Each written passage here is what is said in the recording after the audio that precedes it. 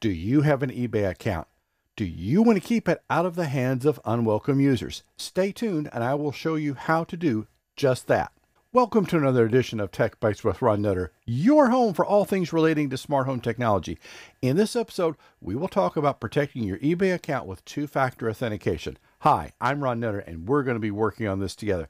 This content is also available as an Amazon flash briefing or podcast.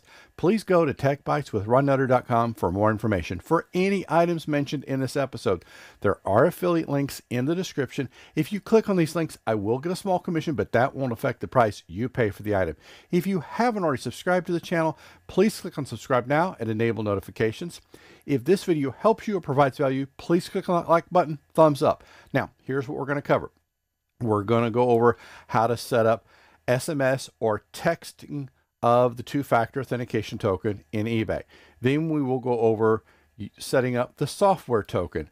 Let's get started.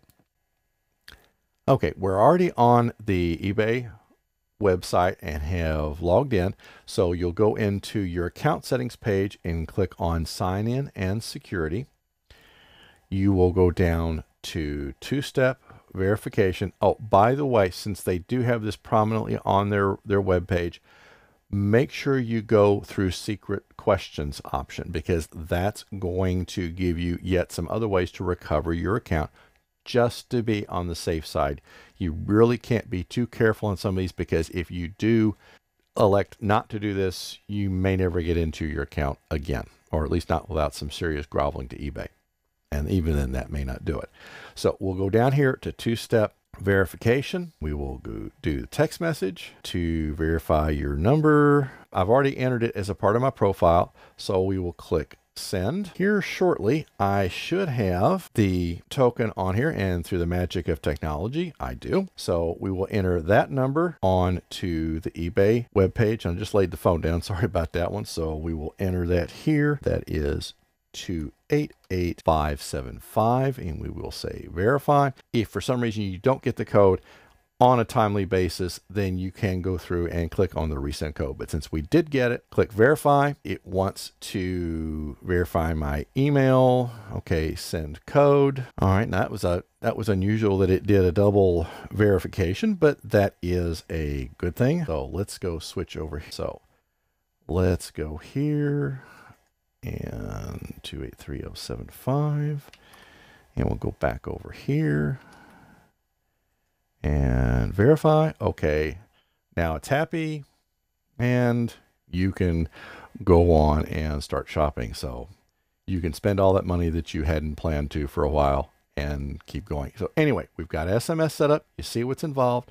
So now we'll go on to setting up eBay's version of software token two-factor authentication. When you're setting up that new account for the smart home cloud service or device, please get a copy of my smart home device account checklist you see here on the screen. This will help make sure that everything gets written down that you entered to get that account created. The form will also serve as a backup copy when you get this entered into your password manager app. And if you're not already using a password manager app, please get one now and get started. You will be subscribed to my email list in exchange for the checklist. I won't share, rent, or sell your information to anyone. Okay, we've gotten back into the eBay website, and we're back under two-step authentication. So I'm going to go and leave text messaging turned on, since it looks like you can stack options, which is good. It's always nice to have a secondary option. So we'll click on Get Started on using the eBay app. It tells you what to do in terms of using it. Okay, it's a little different than what I thought, but that's fine. So let's go here under eBay, and I'll walk. Well, I can't. Let's see. Okay, eBay settings, sign in, two-step verification. Signing in. Tap on two-step verification. We will select that. We will go through and enter in the account information.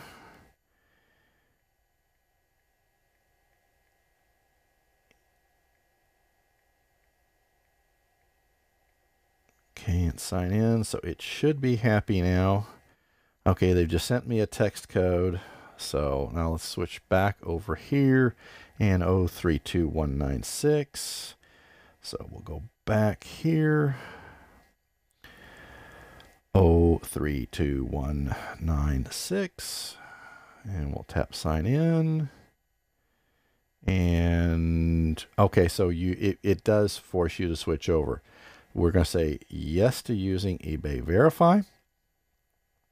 So we're going to now say continue. All right, we will go out here, sign out, and we'll say sign in again. So it would have been nice if they would have given the option to allow you to have both of them, but that may be something they just didn't want to do at this point.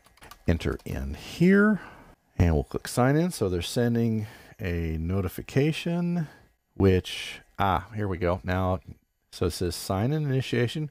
Please tap approve or deny. Now, if we go back over here, we've signed in, as our folks in Britain would say, and Bob's your uncle. So really, that couldn't be that much harder to set up. So you've got both options. And if you are a significant purchaser or seller on eBay, you've probably got the SmartHome app anyway, so I can see why eBay would have taken that approach. And again, their choice, and at least they're offering you two different options. Hopefully one day you'll be able to stack options so you can have both if you want to and just be able to switch between them. But as they say, time will tell. But at least they gave you two options. If you're watching this on YouTube, and you probably are at this point, you're going to see videos on the screen that are similar to the one that you're watching now, or other content that YouTube thinks you might be interested in. If this video helps you or provides value, please click on that like button, thumbs up. If you haven't already subscribed to the channel, please click on subscribe now and enable notifications. We'll see you in the next video. Thanks for watching.